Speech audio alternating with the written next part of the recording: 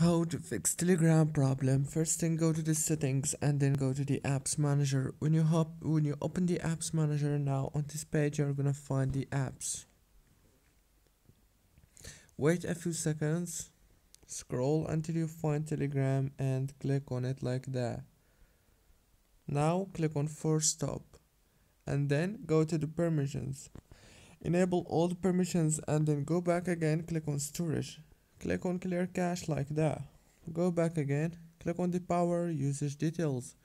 Click on the app launch, and after that what you want to do now is disable this option and make sure that those three options here are enabled like this: the auto launch, the secondary launch, the run in background. Click OK and then go to the Play Store or the App Store if you have iPhone.